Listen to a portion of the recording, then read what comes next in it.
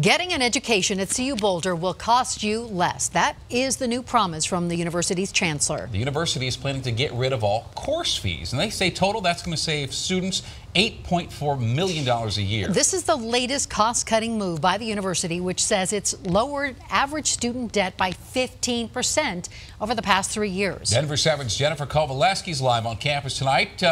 Sounds pretty good, but I guess not to everybody.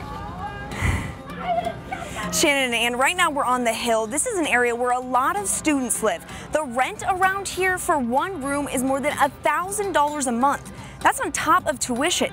Students we talk to say they're skeptical of the savings, but with rents that high, they say anything helps. How much do you pay for parking?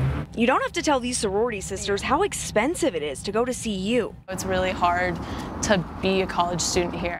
It's extremely challenging to budget. Freshman Sophie Benesick. The second I saw the Flatirons, I knew I had to come here. And sophomore Katie Davis both came to Boulder from out of state for the experience. It was the mountains and the skiing. But that experience came with a hefty price tag. Out of state, no financial aid. I think I'm looking at like $51,000 a year. Not including rent, food, or sorority fees. My brother goes to a different school and his rent is like $500 a month, and here it's like $1,000. This is my world politics book.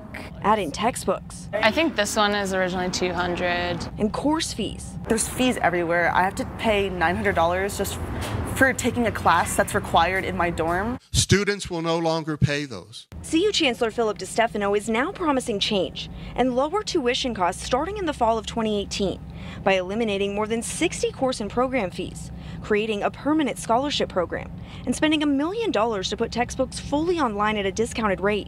Potentially saving them hundreds, if not thousands of dollars per semester. I'm constantly thinking about money and like how I'm going to pay off my student loans. Welcome news to these two out-of-state undergraduates who are tired of barely getting by. Every dollar counts, so it'll definitely help, but I don't think it'll make a significant enough impact to like really feel comfortable or make a difference.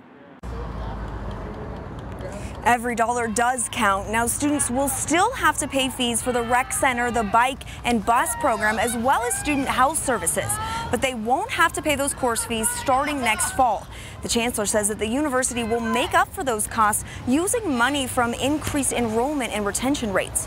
Reporting live in Boulder tonight, Jennifer Kovaleski, Denver 7.